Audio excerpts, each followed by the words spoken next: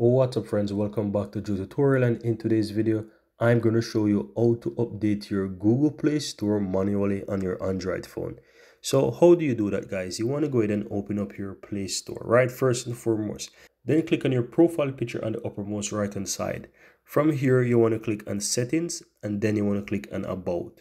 Now if you look down, you will find Play Store version, and also you will find update Play Store. You want to click on the update Play Store, and from here it will tell you if you have an update, it will update it for you, or it will just tell you that your Play Store is up to date, right? So if your Play Store is up to date, then you will also see the version as well, which is the 40.4.31, right? So you will find it, and you want to keep in mind this version, so 40.4.31. Now the second way how you can update your Play Store, guys, is by using a third-party application. So you want to head over to your browser and simply type in apkmirror.com.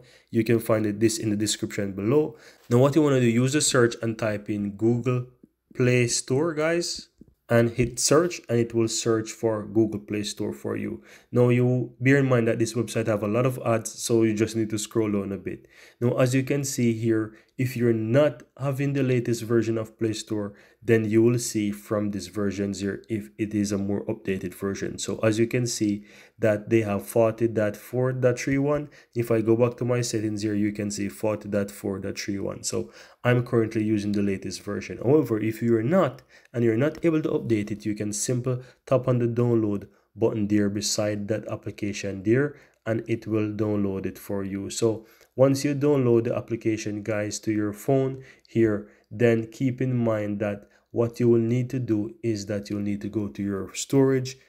You'll need to go to your storage, go to your files, and you'll be able to find that download file. And I'm going to show you how you can find that. So simple, do a swipe up on your phone and simple type in files.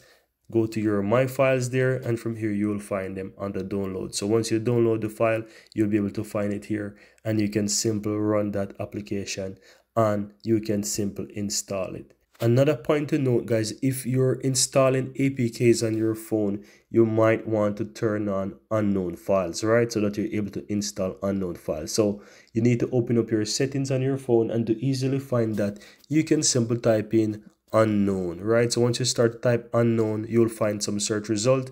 You'll see security and privacy here, and you will see install unknown apps. So you want to tap on install unknown apps, guys, and from here you will see unknown apps there in the list. From here you want to allow a particular app, so you can simply go ahead and ensure that this is turned on.